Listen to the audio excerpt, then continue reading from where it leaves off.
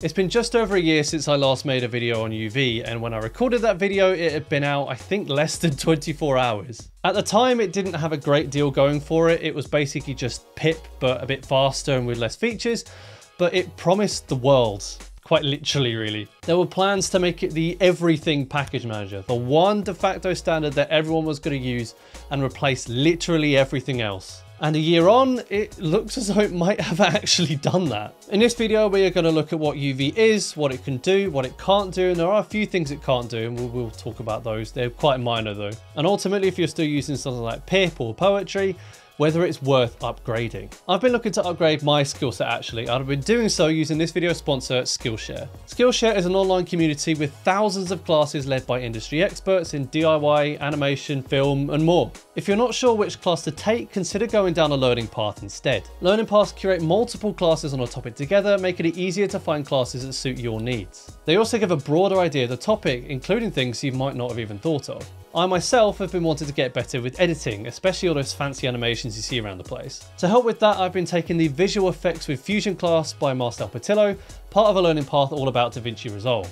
The class focuses on introducing you to Fusion and its node structure by creating a relatively simple title graphic. The one on screen right now is a simple one I made using my logo, and I think it's pretty cool. I don't think the channel is really in need of a title graphic, but it has inspired me to go and play around with more complicated animations that I could include in future videos. The first 500 people to use my link in the description get a free 1-month trial of Skillshare. So if you've been thinking about upgrading anything about you now have one more reason to do so. Have a look, it might just be exactly what you've been looking for. Now you've all gone and done that, let's take a look at UV and see where it's come in the last year. This video will be split up into 3 sections. The first will be a bit of a crash course into project management with this thing. The second will be a few benchmarks, so we're going to be comparing it to Pyenv for installing Python versions and Poetry for installing dependencies. And then I'm just going to go over some extra bits and pieces that I find interesting about UV with some final opinions and all that. Before we get into that, I do want to talk very quickly about installing UV. If you're on macOS like I am, you can do brew install UV just fine, and that'll work. I imagine, I haven't verified this, but I imagine it will work for Linux package managers as well. If not, there is an install script that should work for everyone that is on the UV website that I'll link in the description. So if something's not working for you, you can just go down there and install it from there. Once you have it installed, you have the UV command available to you. There is a lot of commands and a lot of flags, as you can see. I'm going to be going over some of the highlights as I see them, because if I went over everything, I'd be here for a very long time. But there is a lot to go over, so I would recommend experimenting in your own time. The first thing you might want to do once UV is installed is install some Python versions, similar to how you would do in Pyenv. Now UV can use system install Python versions if you prefer, and you can actually manage whether it's allowed to do that or not. But to install Python versions is pretty simple. All you need to do is UV Python install and then a list of all the versions you want to install. So let's say 3.12, 3.13 and 3.14, which is the version currently in development.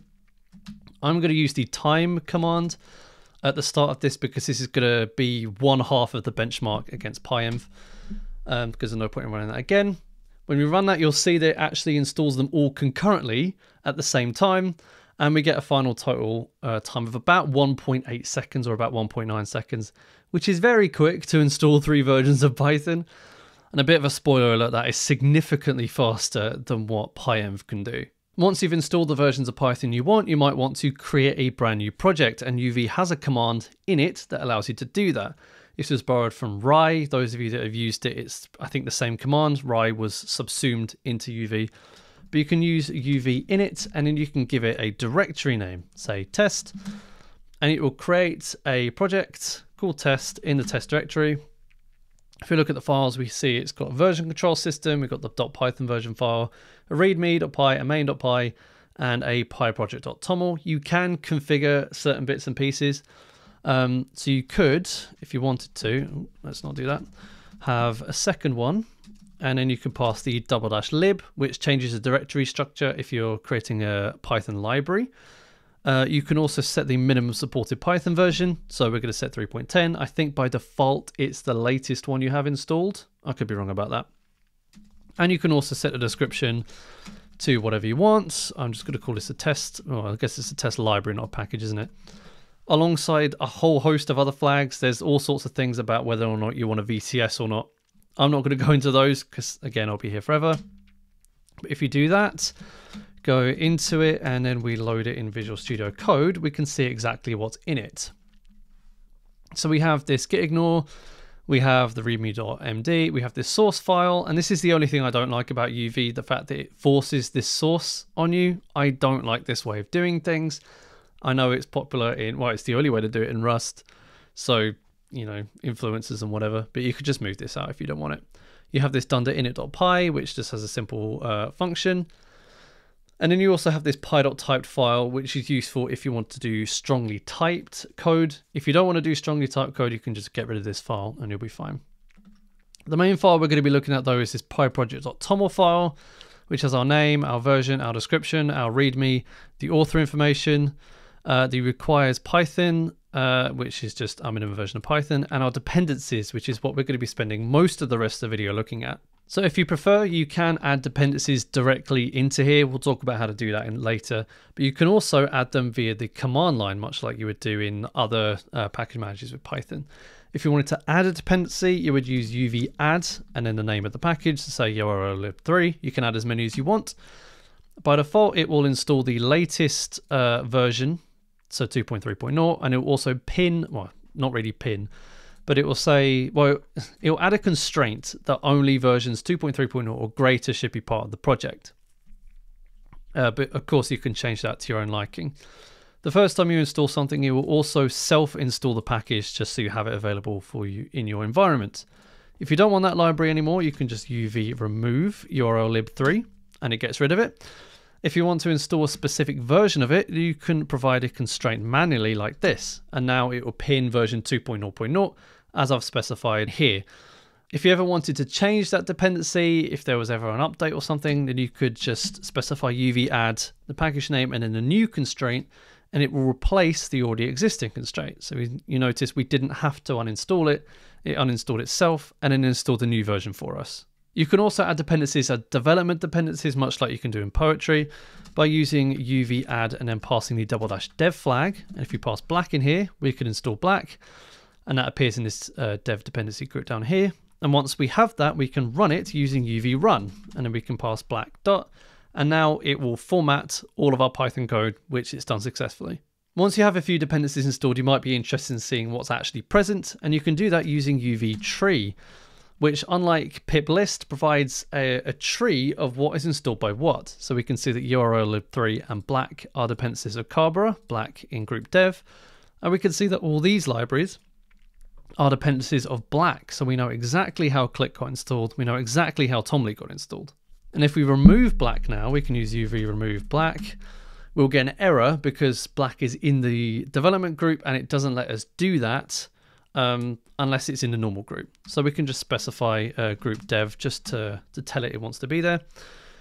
And it will also remove every package that isn't being used by anything else, which is something that pip doesn't do and something that's really nice. You can also add dependencies to your own custom groups. So we can do uv add, say, pytest. And if we wanted this to be in a test group, we can just specify --group test, and it appears in this group here. If you ever want to control what dependencies are installed in the environment at any given time, the uv sync command is your friend. So you can use uv sync now, and it will uninstall all these things because it will default back to the normal group or the normal environment without any well, it has this dependency, but it doesn't have the pytest dependency.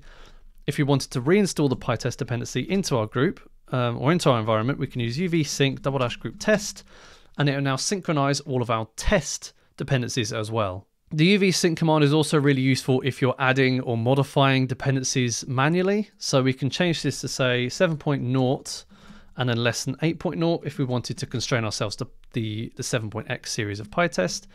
And if we run this uv sync command again, it will now read that and see, oh, I need to uninstall pytest 8 and install the latest version that fits into this constraint, which is 7.4.4. That's how you can do things manually if you prefer to do that. UV is also capable of reading requirements.txt files as well and adding them into your pyproject.toml. So if you're worried about that, you don't have to be. This is an example of a requirements file from a real world project. It has all these environment markers and everything. And to add all this, all we need to do is uv add-r requirements.txt, and I'm actually going to add it to a separate group just so it's not interfering. And it goes through and it can't do that. Oh yeah, because I need to remove this test group to get rid of that. And then that should be fine. There we go. Yeah, it does all sorts of dependency checks as well to make sure. I did that intentionally, trust me. But you can now see it's installed all of these things here and it's added them into our pyproject.toml are now available here. You'll notice as well that this Python full version is not the same as, this Python version here. It changes environment markers to match the syntax of the file, so you don't need to worry about that. UV also has a really nice system around scripts. So this is a script that I borrowed from the same project I borrowed that requirements.txt file for. Basically, it just generates a JWK and does some things with JWTs. It was a testing script when I was implementing that in that project. You can add it as a dependency using uv add --script. There we go. Typing all the wrong things there. And now we just put, so the first argument to that will be our script itself, and then any subsequent arguments will be requirements that script needs. So we need JW crypto, and we need JWT as well. And when we add this, it will update our script to say that it requires a certain version of Python, and it requires certain dependencies. If we then use uv run to run that script, it will then install these dependencies in an isolated virtual environment and then run the script, meaning that you can run scripts without having to install things in weird places and do all of that. It just works, which is actually a really, really nice way to do it. UV also has a really nice way of working with tools in such a way that you don't even need to specify that you want to install a tool to be able to run it. And you can do that using the uvx command.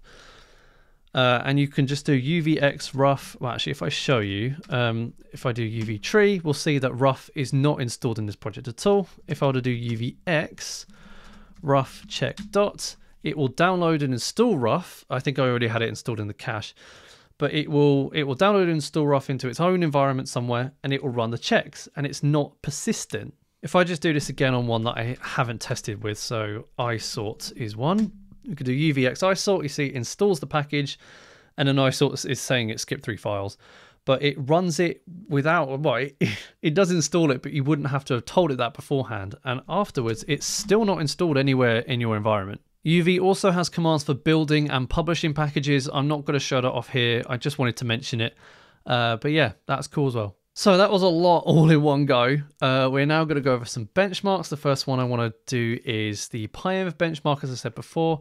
I actually don't remember, is the time around here somewhere? Yeah, 1.875 seconds is what I did it in before. If you were to do the same thing in Pyenv, so Pyenv install 3.12, 3.13, and then Pyenv actually has a different way of installing development versions. It won't work if I just do 3.14. I'd either have to do 3.14-dev, which clones and builds from scratch, or you have to specify the proper version or the specific version, which I'm going to do in this case just to make the test a bit more fair. And then we're going to install those and see how long it takes. I've realized at this point in the running of it that I haven't used the time command, which is unfortunate, but it's going to take long enough that Starship will tell us how long it took anyway. Oh, the new Wallace and Gromit movie just won a BAFTA. Nice. Oh, we got one. We've got one installed. That was a few minutes. Oh, I really should have not done 3 versions, should I? Well, here was an interesting thing I saw just before I started recording this. If you're a big fan of The Sims, there was a leak of all the design documents for the original Sims. Very interesting. I'm reading it right now, and I can probably get through it by the time this is done. I'm just gonna go get a drink. I'll be right back. I'm back. And there we go. We've installed everything in 7 minutes and 23 seconds. I know I was a bit mean to Pyenv doing all that distraction stuff, but it just proves how much faster UV is in this. And that's because UV is downloading and installing pre-compiled binaries, whereas Pyenv is installing and building from source, which is a lot slower. You know, Python can only build itself so quickly. So that's where the performance difference is coming from. But in this situation, UV was over 200 times faster, which is Nothing to be laughed at. Our second benchmark is going to be comparing Poetry versus UV for dependency installation speeds.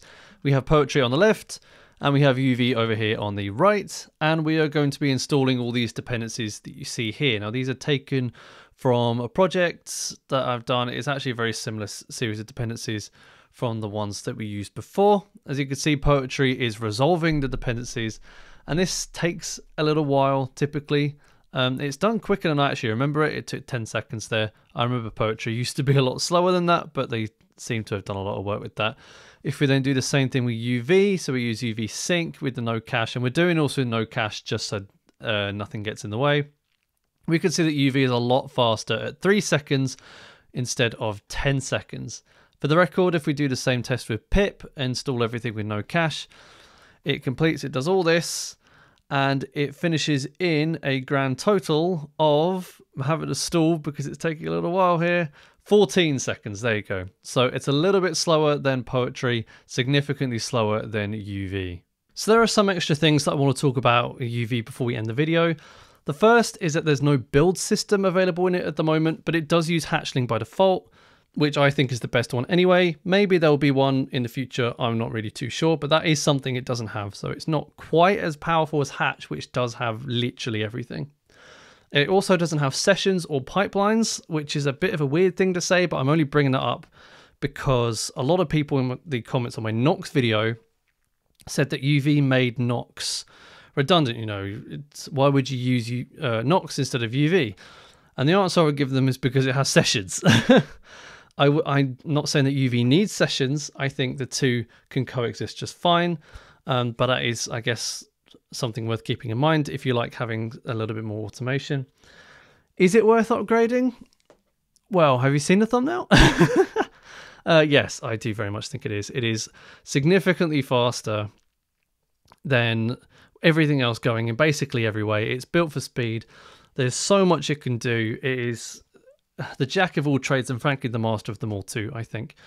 If you are struggling with migrating away from maybe just like pip requirements.txt or even a Poetry configuration, there is a third-party tool called UV Migrator. I'm not going to look at it now, and it is third-party, so do keep that in mind, but that should help you move over to UV. Let me know in the comments if you're planning to switch to UV, or if you have already switched, let me know what you think of it. I'd be really interested to hear your opinions.